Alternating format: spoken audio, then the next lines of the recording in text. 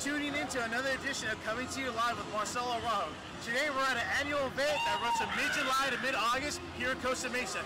As you can figure out by the sights and sound and festivities going around us, we're at the Orange County Fair.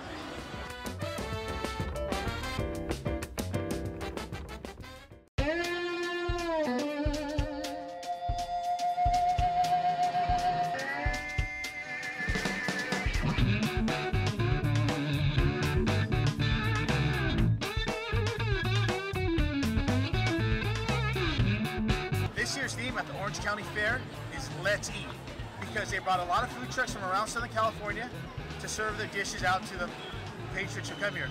Now, if food trucks are not really your thing to eat at food trucks, they have a lot of other traditional fair foods that can satisfy your hunger.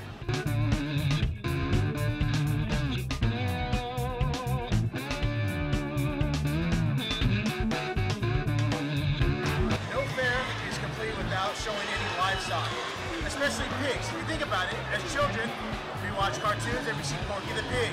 We go to school and we read books like Charlotte's Web. That's why at every fair, the livestock section, and in particular, the pig pen, is a popular spot to see.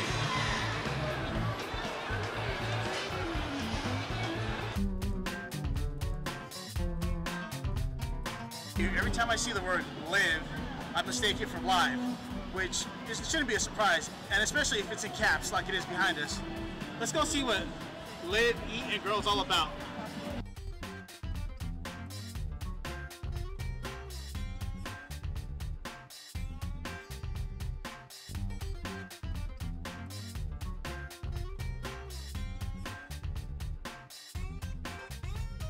As you've been told already, this year's theme of OCFair is Let's Eat.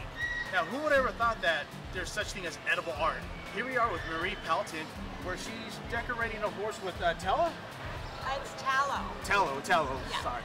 So tallow is animal fat and milk fat mixed with wax.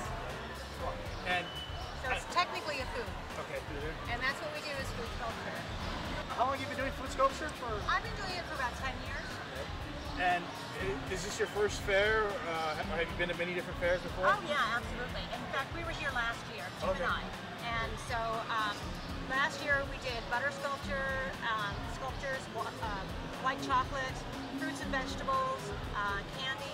When you think food art, you think of cakes, but never like sculptures or statues like what you're doing with this horse right here, which looks amazing. Like you see the detail of the eye, how it's coming out, and like the material you're using, the tallow is really, wow, I'm amazed, because who would have thought? Yeah, it's a very versatile material, and also it can be out here in like room temperature, so I don't have to be in a refrigerated room.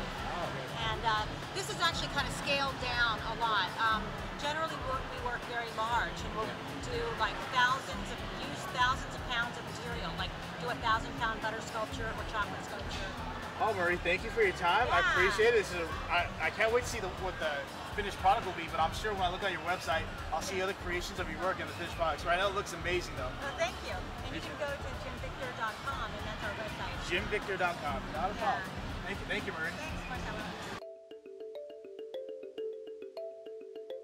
We're about to enter the Ice Museum exhibit here at the fair.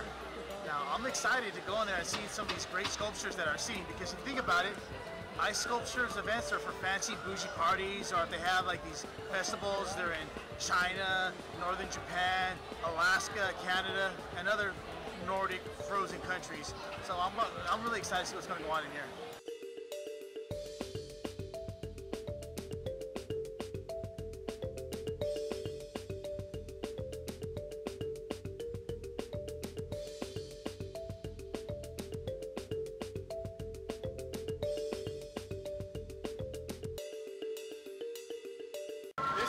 Memories of John Steinbeck's The Pearl. And did you know John Steinbeck grew up in Eagle Rock, California, where I'm from. Look at it here. Blue ice, colored ice sculptures galore. This is awesome. This is everything what I expected to be and more.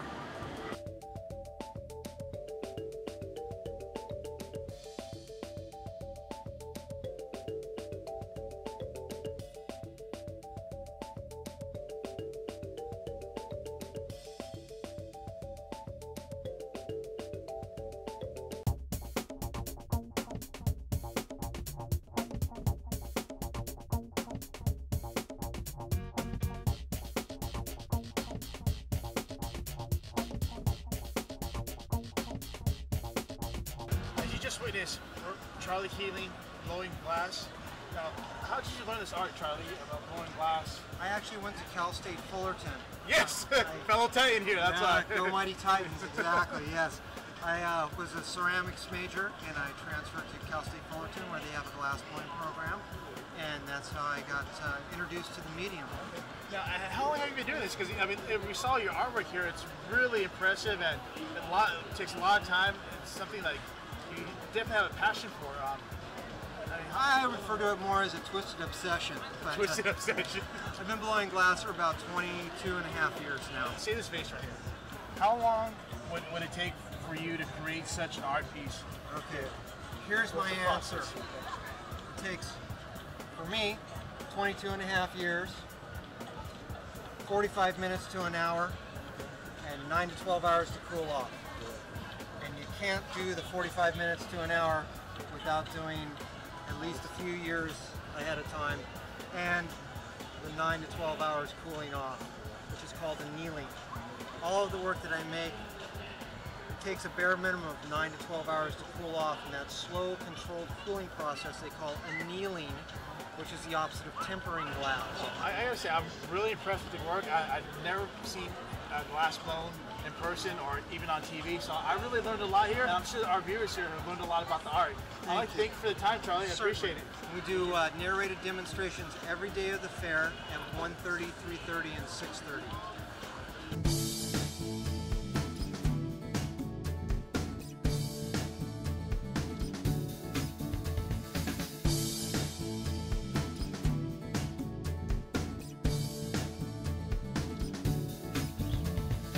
As I mentioned, the food fair.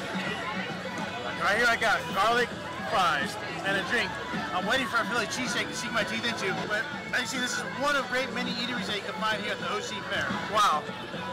Can't get much more authentic than this.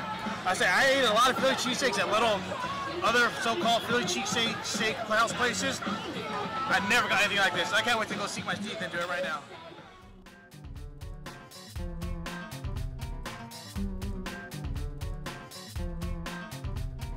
Thank you for watching another edition of Coming to You Live with Marcelo Araujo. Today we're at the OCFair, which once again runs from mid-July to mid-August every year. We hope that you come down here and have your own live experience.